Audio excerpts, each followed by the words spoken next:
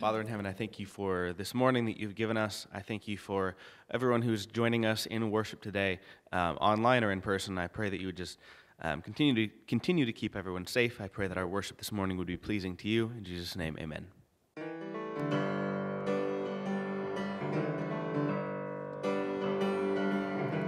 What a friend we have in Jesus. All our sins and grief to bear. What a privilege to carry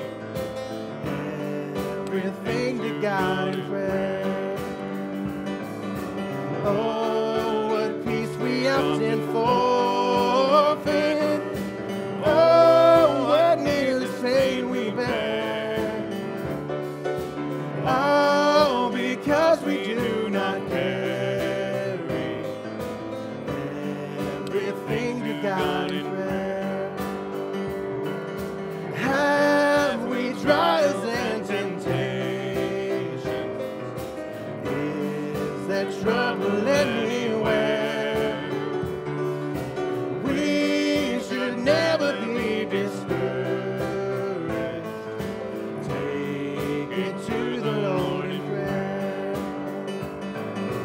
Can we find a friend so faithful, who will all our sorrow share? Jesus knows our every weakness. Take it to the Lord in prayer. Are we weak and heavy laden, covered with the load of care? Precious Savior, still our refuge. Take it to the Lord in prayer.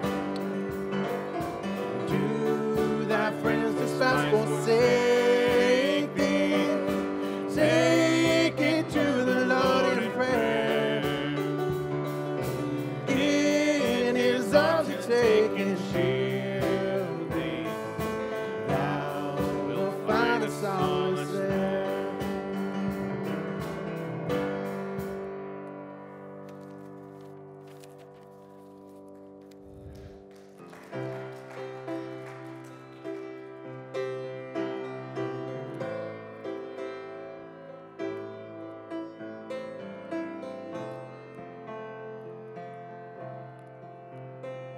The splendor of the King, clothed in majesty. Let all the earth rejoice, all the earth rejoice. He wraps himself in light, and darkness tries to hide, and trembles at his voice, and trembles at his voice. How great is our God? Sing with me, how great is our God? And I will see how great is our God. Age to age he stands, and time is in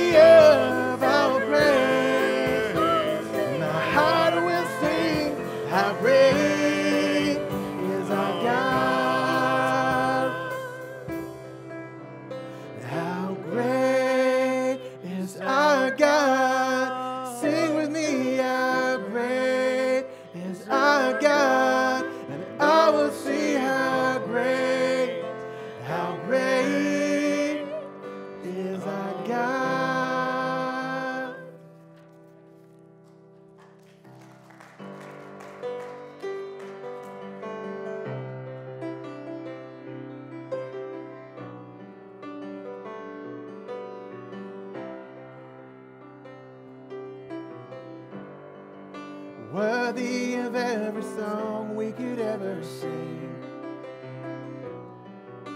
worthy of all the praise we could ever bring,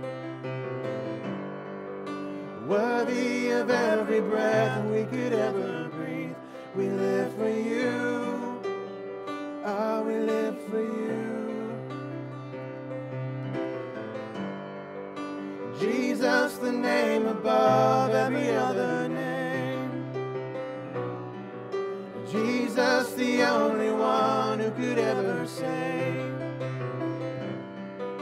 Worthy of every breath we could ever breathe.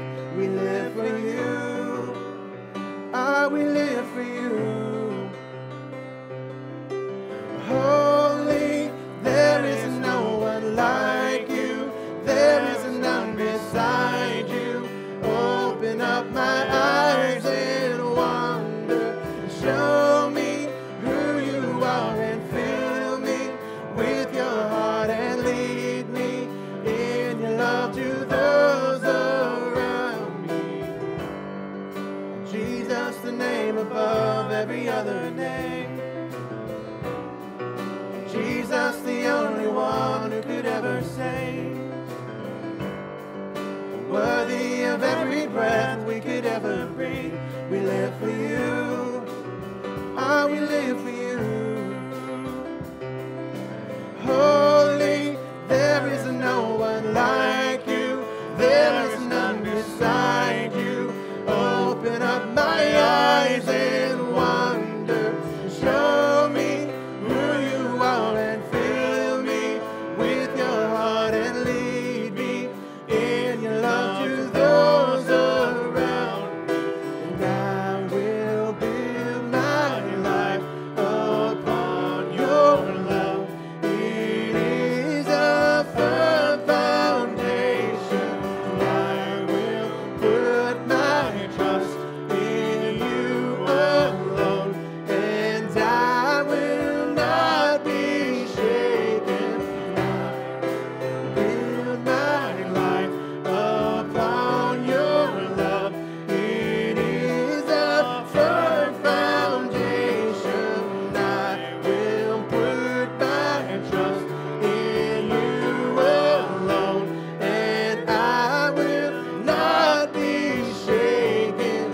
Holy, there is no one like you. There is none beside you. Open up my eyes and wonder. Show me who you are and fill me with your heart and lead me in your love to those around me. Jesus, the name above every other name. Jesus, the only one who could ever save.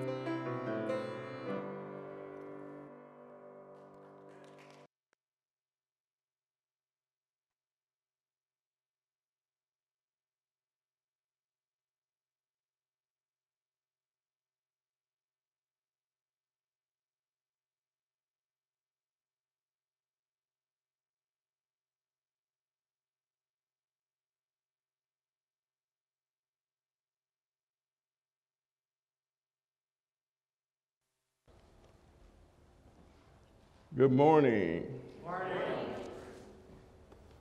You know, I have this.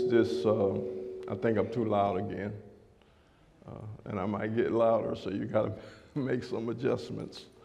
But you know, before I speak, I kind of always ask God to give me some confirmation that I'm on the right track. And it seems like every time he does that, the second song we sang, God, the three in one, the Father, Spirit, and Son. And then the last song, Jesus, show us who you are. That's what we're going to talk about today. We're going to talk about this concept, which is one of the foundations, one of the pillars of our Christian life, and that is the Trinity. The Trinity. So let us pray. Most gracious and heavenly Father, Lord God, we thank you for another preaching and teaching opportunity. Thank you for your plan that was established before the foundation of the world. Thank you, Jesus, for coming down from glory and dying on the cross for our sins. And thank you, Holy Spirit, which was sent from the Father to guide us through this mean and crooked world. We thank you for that. Now, Lord, hide me behind the cross that it might be all of thee and none of me. Use me for your glory so that these, your people, might be lifted up.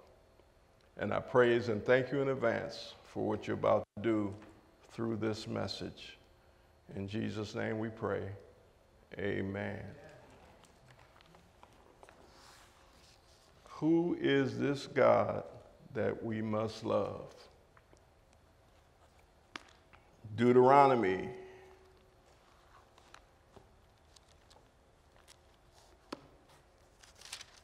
sixth chapter.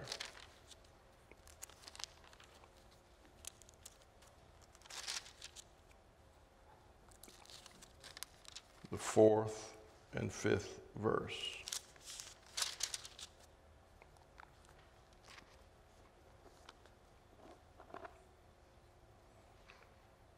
Hear, O Israel, the Lord our God, the Lord is one. You shall love the Lord your God with all your heart and with all your soul and with all your might. As we look at this portion of Scripture, I want us to think about how important it is for us to understand what God is trying to teach us. See, anytime God repeats his word, it is something that is very, very important to him. And therefore, it should be very important to us.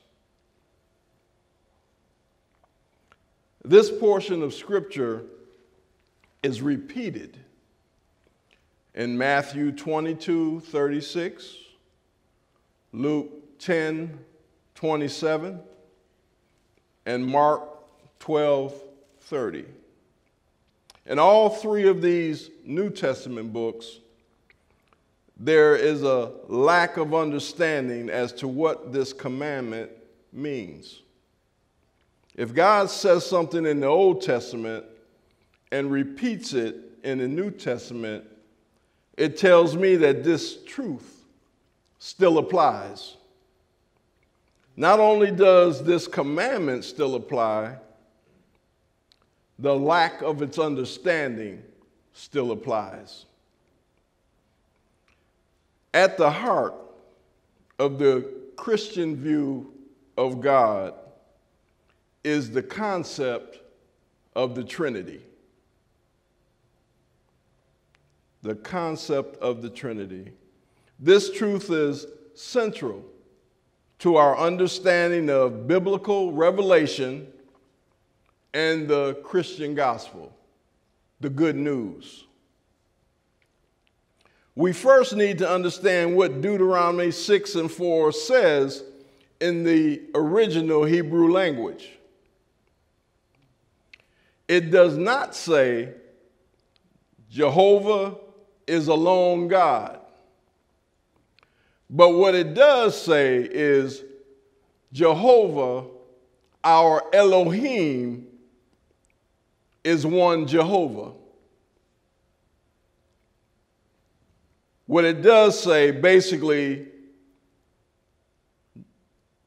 God, our Elohim, is one God. Let me break that down. See, Elohim is plural. It's a one, but it's a complex one. In other words, it's like 1 times 1 times 1 equals 1. complex one. So Elohim is plural, but it's a complex one. Just like in the creation story where God said, let us make man in our image. Let Elohim make man in our image. The complexity of the Trinity. The first 3 verses of the Bible, God reveals the Trinity for the first time. The first 3 verses, he wants us to know this first. In the beginning, God created the heavens and the earth, and the earth was formless and void, and darkness was over the surface of the deep, and the Spirit of God was moving over the surface of the waters. Then God said, let there be light, and there was light. God the Father saw what was going on. The Word spoke, let there be light. And the Spirit that moved across the face of the water put it into action. That is the Trinity. Now, the concept of the Trinity is all throughout Scriptures. But if we don't understand it, we're going to have some problems. And we're going to show you some problems that the Pharisees had.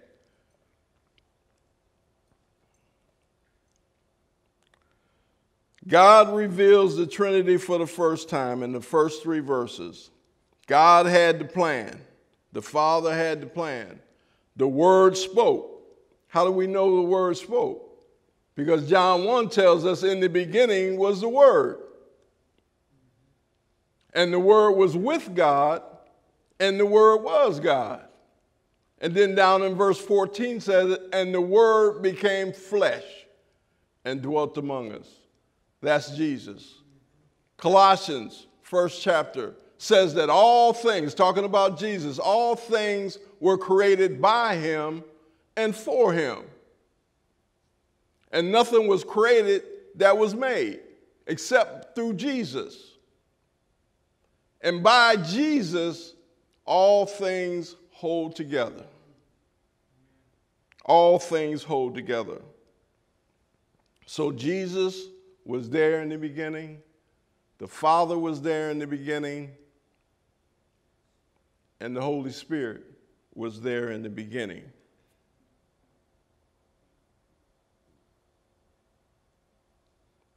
So in creation, creation is from the Father, through the Son, by the Holy Spirit. Another way of saying the same thing is the Father originates, the Son reveals, and the Holy Spirit executes.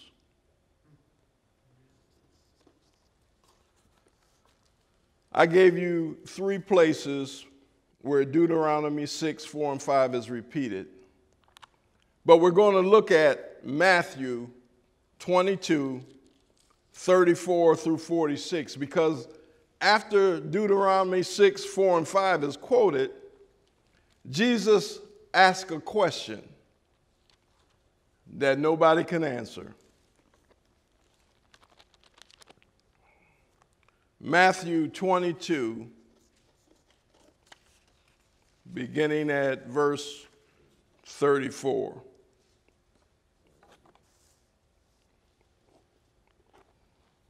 But when the Pharisees heard that Jesus had silenced the Sadducees, now right before that, the Sadducees tried to trick up Jesus and talk to him about marriage, and the brothers all had to take as a wife the brother who had died, and all of them ended up dying. So they asked Jesus a question, well whose wife is she going to be when we get to paradise? So Jesus basically told them, you know, I'm the God of Abraham, Isaac, and Jacob.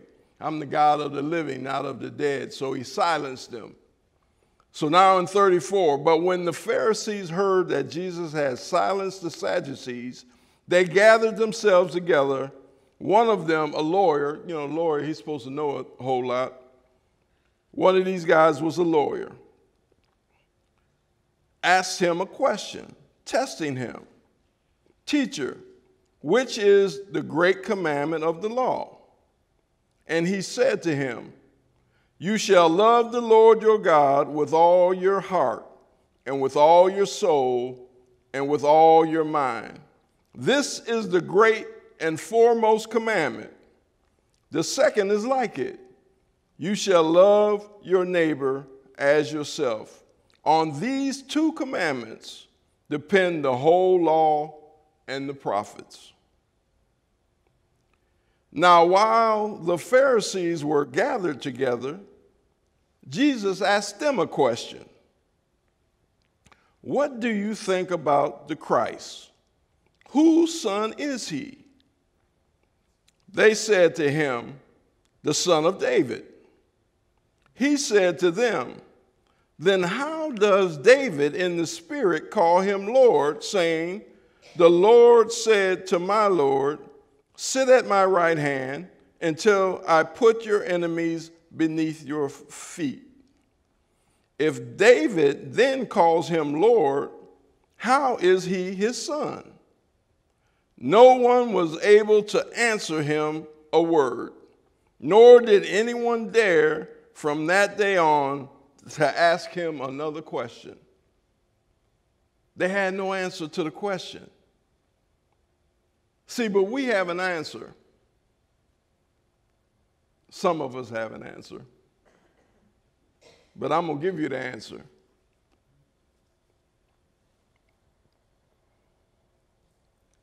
Here's what I believe is the biblical Trinity, the understanding of the biblical Trinity. As Christians,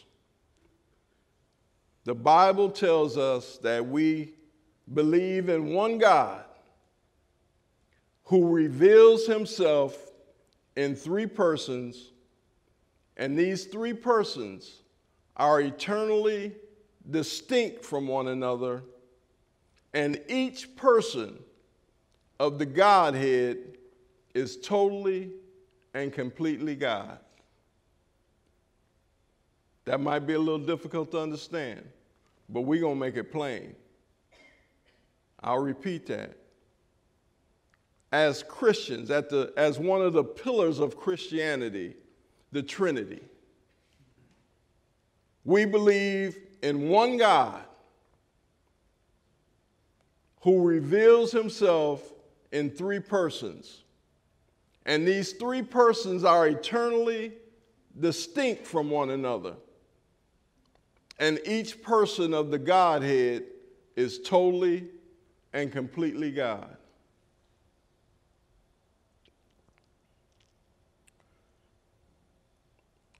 It will help us to understand, if we understand this term, God.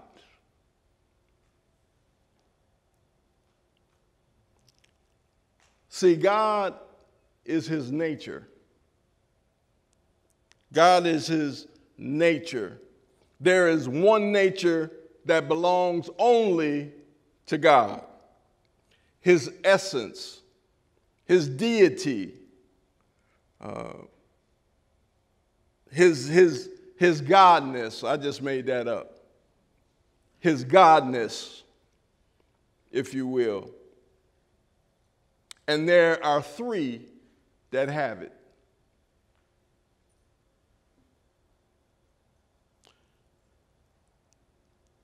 When we talk about the nature, the deity, the essence of God, we are talking about attributes. Attributes that only God has, qualities that only God has.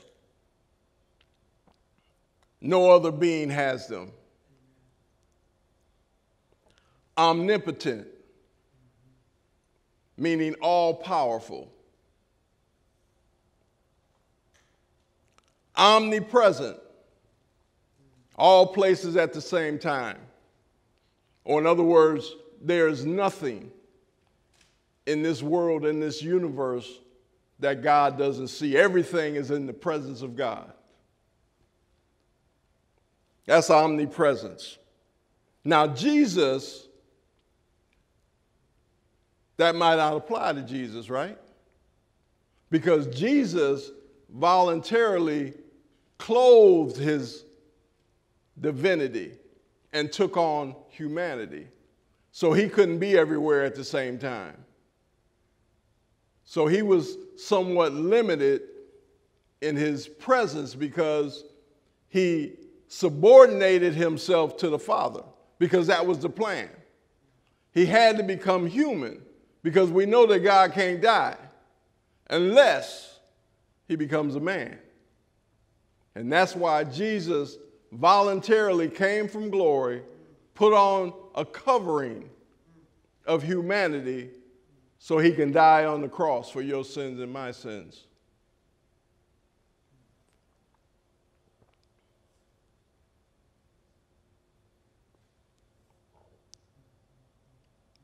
Omniscient. He knows everything.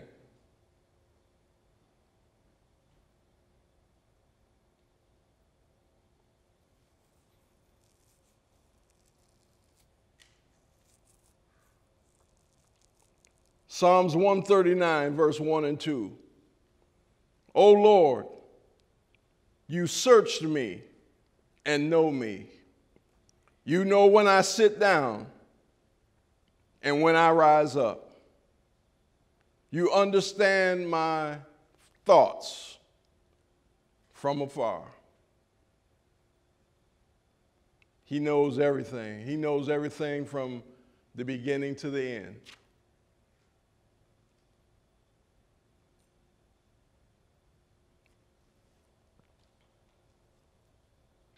He's eternal, timeless.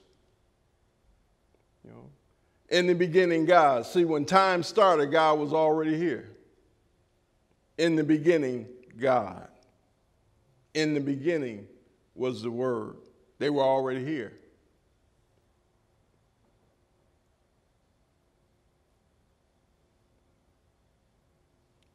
Deuteronomy 33:27. The eternal God is a dwelling place, and underneath are the everlasting arms. And he drove out the enemy from before you and said, destroy. That's the gospel message in the Old Testament.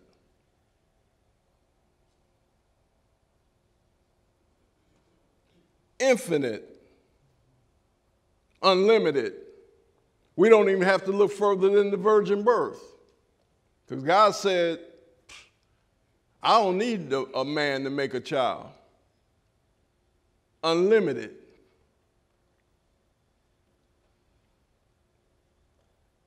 Unchangeable. Does not vary.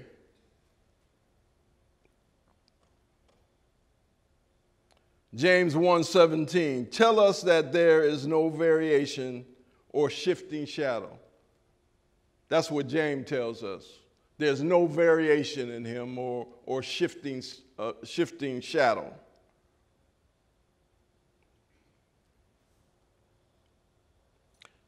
There is no other being that has this nature, these attributes, this essence, this godness. To make it plain, we have to go back in the day. I'm talking about way back in the day, to the garden. See, Adam was created, and that was the beginning of humanity. Then Eve was created. They were the first husband and wife of humanity. Then Adam and Eve had a child, Cain. And they became the first family of humanity. So wherever you looked at that time, there were no other humans. There was no other humanity except in Adam, Eve, and Cain. One humanity, but there were three people that had it. One God, one godly nature, one deity, one divinity, but there are three that have it. God the Father, God the Son, and God the Holy Spirit.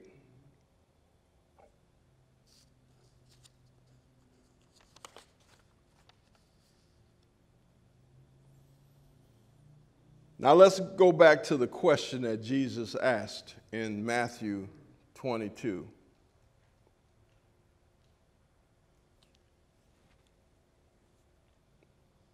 Starting again from verse 34.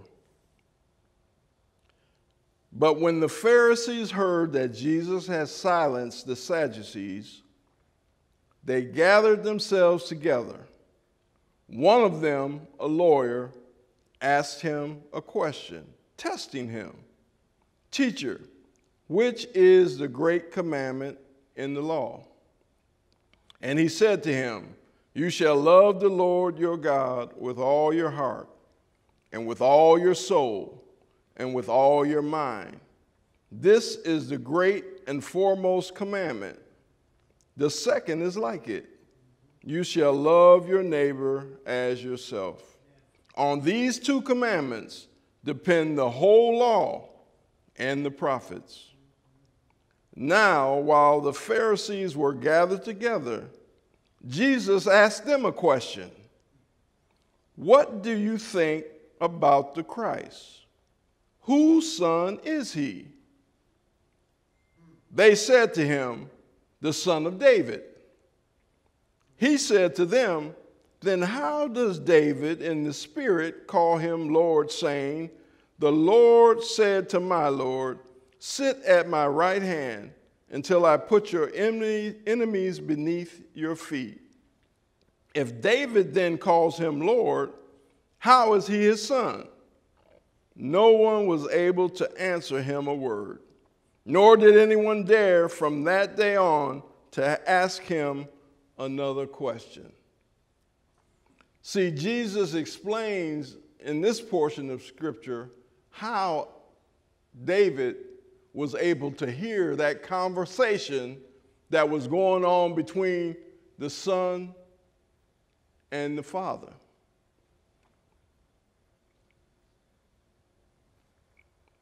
Verse 43, he said to them, then how does David in the Spirit call him Lord? When we talk about Jesus, and I'm going to share some other things about Jesus, but when we talk about Jesus, we sing songs about Jesus because Jesus is the crown of what Christianity is based on. See, because if you don't know who Jesus is, if Jesus is not your Lord and Savior, then you have no connection with the Father, and you have no power to do what God wants you to do because you don't have the help of the Holy Spirit. So that's why Jesus is so important. The second person of the Godhead. God the Father, God the Son, God the Holy Spirit.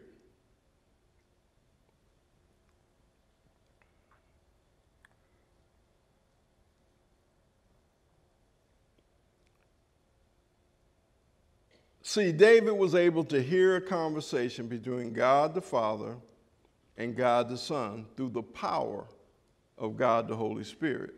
See, the Pharisees didn't have the Spirit.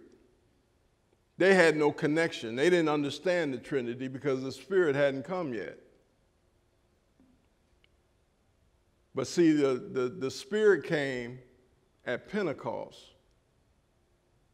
And that prophecy that Joel told us was fulfilled at Pentecost. Joel said, in that day I will pour out my Spirit on all flesh. And that happened at Pentecost. So once we receive Jesus Christ as Lord and Savior, He indwells us with the Holy Spirit. Because Jesus brings that connection between us and the Holy Spirit and the Father. Without Jesus, we have no connection with anybody. Have no connection with anybody.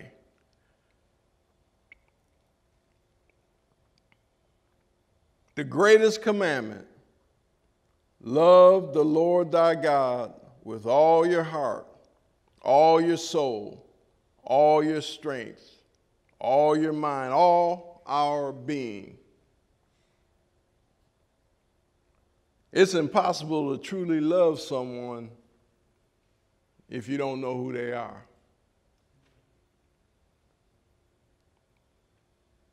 But with God, all things are possible. All things are possible. And if we don't know Him, then our eternal life is in question. John 17, 1 through 3. This is Jesus praying to the Father in the Garden of Gethsemane right before He goes to the cross. And this is what happened.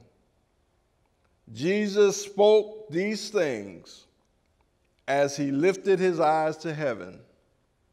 He said, Father, the hour has come.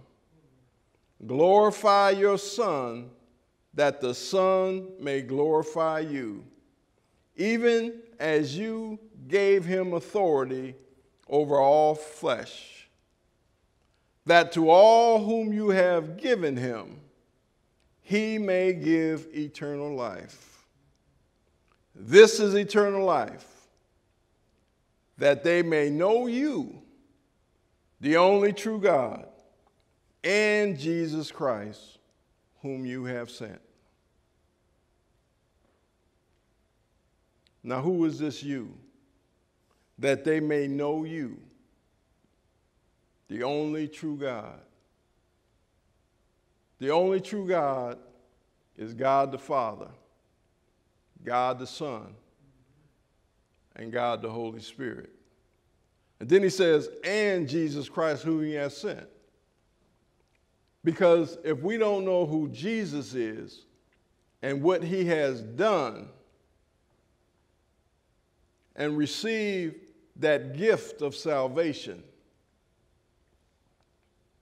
then we have no connection with the Father, and we have no help from the Holy Spirit. So, who is this God that we must love?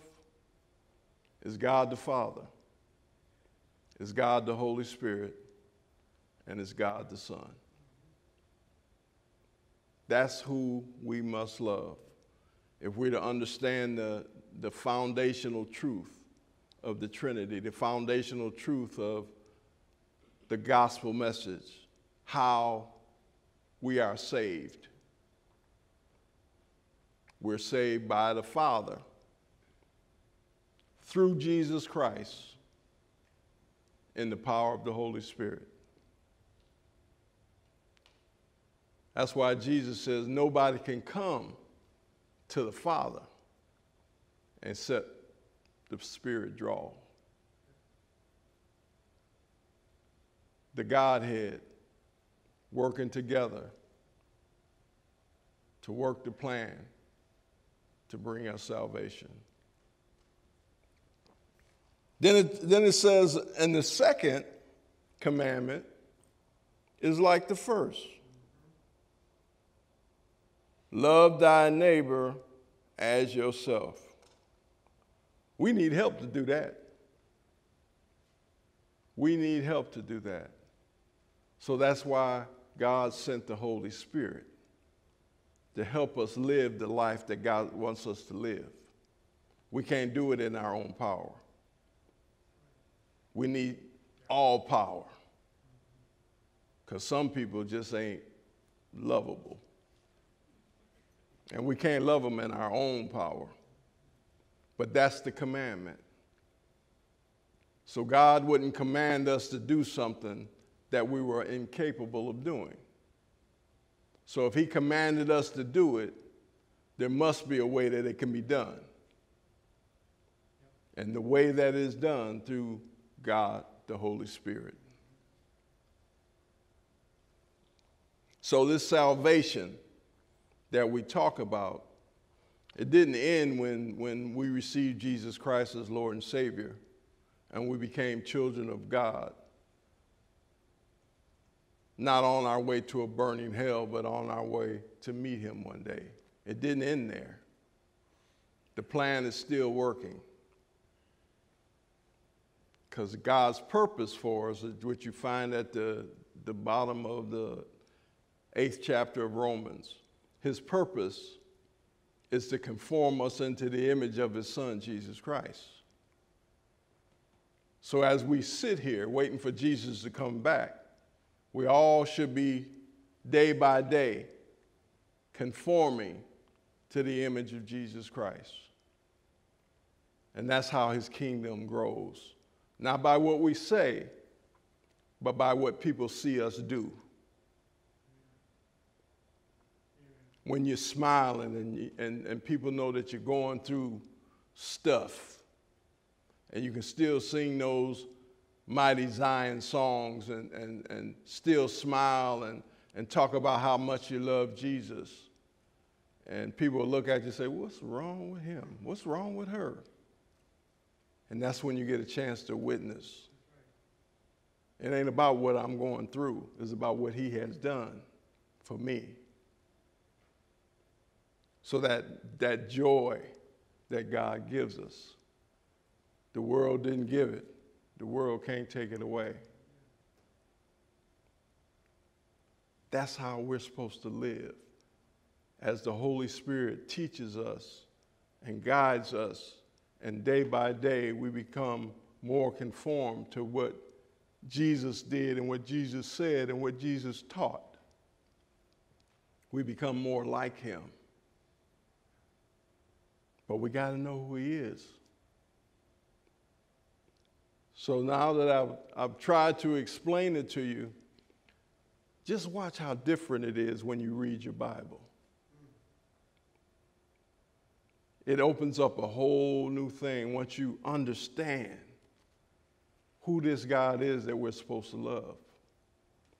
We don't serve a God that's 1/3, 1/3, 1/3. All of these attributes that I've shared with you about the nature of God, they all have it because that's the plan. God knew from the beginning that man was going to mess up. He knew that we were going to fall into sin. He knew it ahead of time. He's all-knowing. And because of that, Jesus is referred to as the lamb slain before the foundation of the world. God knew he had to come up with a plan before the foundation of the world, before he created mankind, because he knew mankind was going to mess up. And Jesus, who was in glory, who was eternal, he said, I'll go. Prepare me a body, I'll go. And Jesus put on human flesh, covered up his divinity. He was still divine. That's why he's called the theanthropist, the God-man. Jesus is unique. He's 100% God and 100% man. Had to be 100% man because he couldn't die if he stayed divine. God is eternal. But he put on human flesh, came down and dwelt among us for the sole purpose of going to the cross. Now that Jesus has died on the cross, he rose from the dead, and he sits at the right hand of the Father, the only one qualified to teach us what God wants us to know is God himself, which is why he gives us the Holy Spirit.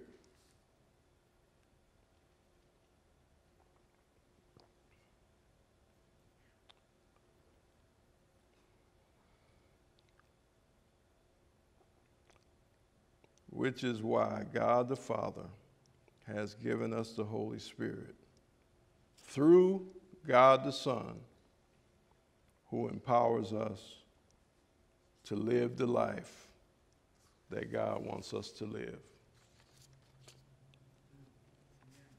Amen? Amen. Let us pray. Most gracious and eternal Father, Lord God, we thank you for this marvelous plan that you created, Lord.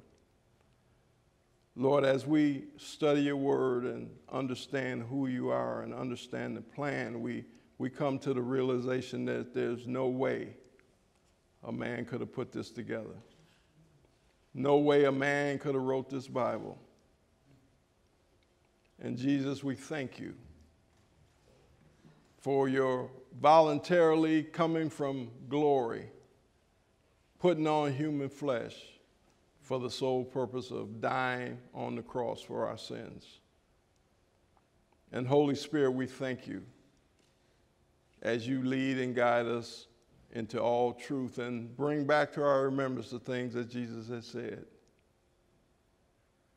And as you work daily to conform us into the image of Jesus Christ. So, Lord, we ask that you continue to do what you do. Mold and shape us into what you want us to be so that we can be true witnesses of your goodness and your grace.